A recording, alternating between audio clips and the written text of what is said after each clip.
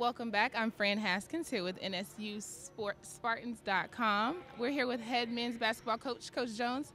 Coach, tell us, with less time to prepare than you have before, what's been your biggest challenge?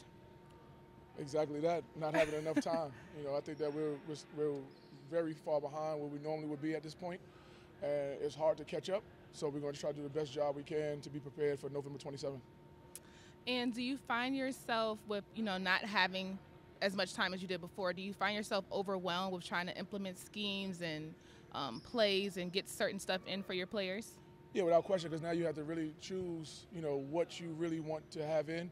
And that number might go from, if you had in your mind you wanted to have 10 things in, now it has to be like 5 things or 6 things. So it's kind of now hard to choose those 5 or 6 things out of 10. So it is, a little overwhelming at times. And Coach, with less than 4 weeks away from the season, what do you find the team really needs to work on? What are some of the things you're focusing on right now?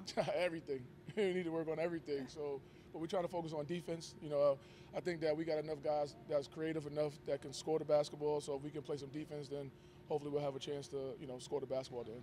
Okay, and lastly, with so many returning players coming back, and especially players with experience on a Division I level, what's been some of the benefits of that? Oh, it's been some of it. It's been the ability to catch up a little bit, because a lot of stuff is like a review course instead of like a whole new everything to most people. So it's been good in that aspect. That we only have 4 new guys and 10 returners. So that's probably been the best thing about the whole team. Now, if it was last year when we had 10 new guys and only 4 guys coming back, then pray for me. So.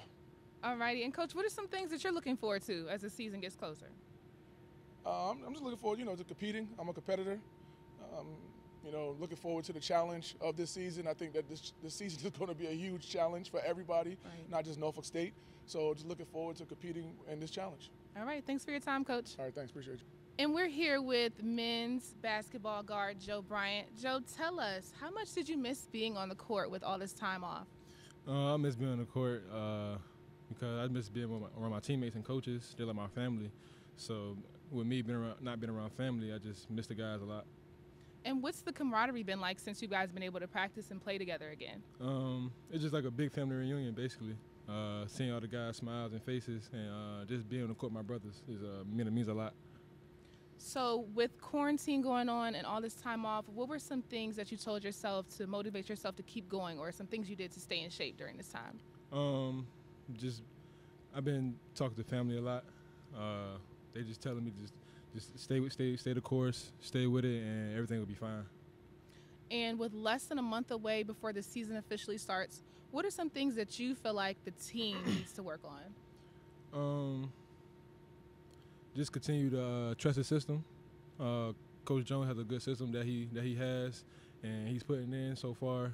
All we have to do is just trust the system, and everything should be fine. And lastly, Joe, do you have any personal goals that you've set for yourself for this upcoming season? I do, but I'm not going to talk about it right now because I feel like team success comes with personal success. So if my team do good, then I would do good. All right, Joe, thanks so much for your time. Thank you.